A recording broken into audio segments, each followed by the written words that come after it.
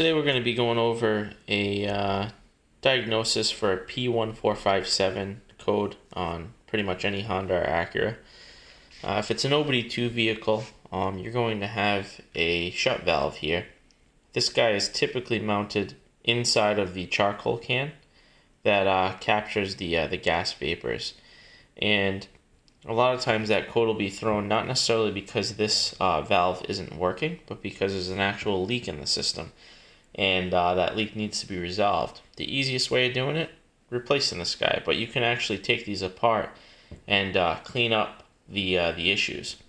Being that it's in the engine bay, you may have to deal with some potential rust or, kind of like calcification, I guess you could say, where you can see whether it's on aluminum parts, you kind of see where it's, builds up and it gets a little nasty. I'll show you how this guy goes together so you can get a better idea of what I did to resolve it. So the main issue where you'd be leaking air from is going to be 2 points of failure. You have this orange rubber O-ring, yours could be white in some cases on Hondas. And this guy sits directly in here, right? We'll put that guy in there. Now where it makes a seal against is this cover that actually has the hose barb on it. So this metal under here, as you see it looks like it's a little bit like cleaned up, like almost like polished to a point.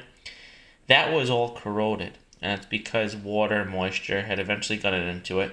This piece is just plain steel, so eventually it's going to have issues, And what's going to happen here is when this guy kind of goes on top,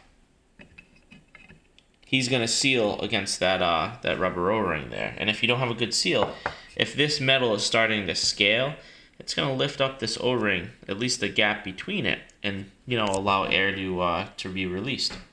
Your other point of failure on here is going to be this O-ring down below. This one's a pretty universal size. If you have an O-ring kit, you could basically just pull this guy off and slide a new one on. Of course, clean the plastic area which it's going to slide into. But if your rubber O-ring isn't brittle, you should be able to use this one. You just want to clean that thoroughly because this guy's been inside the charcoal canister, so he's probably pretty nasty at that point. The way you disassemble this is incredibly easy. If you notice these little legs right here, they're kind of bent inwards.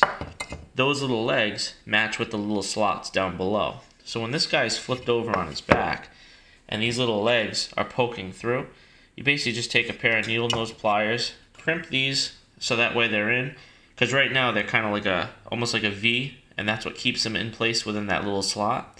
And when you crimp them, it allows this whole piece to come out. Once you reassemble it, you're of course going to want to put, most likely a flathead screwdriver would be the easiest thing, and just kind of give it a, almost like a twist. And what that's going to do is that's going to widen these guys up, give them a secure area to stay in this valve again, and you should be able to test it out. These valves aren't necessarily cheap to replace, and for this it really costs nothing. So you could fix that issue for basically $0, just a little bit of time and a little bit of cleanup. Now this piece right here is important to explain how it works. You have a spring, you have a little plastic disc, but you also have a rubber little plunger almost. The way this guy goes is he's going to sit inside of here, right? So I'll kind of do this from the side, and we'll pop that in. Now the way that this works is when this guy goes up and down, he's going to change whether this guy is sealed or not. When we press down on this, right now there's a nice secure seal with this rubber and that plastic valve. When the actual shut valve actuates, if it's going to release, it's going to go down, it's going to allow this spring to decompress, and the exhaust gases that are in the charcoal can are going to be able to go through here, end up at the shut valve, etc., or the purge valve, and be run through the system. Or it will take, in this instance, this is actually your input to the from the gas tank. So the gas fumes will go to this guy right here. It'll allow it to kind of process and go through here and potentially be reburned in the engine. So if you got any questions, feel free to comment, and I'll try my best to reach back out to you. Thanks.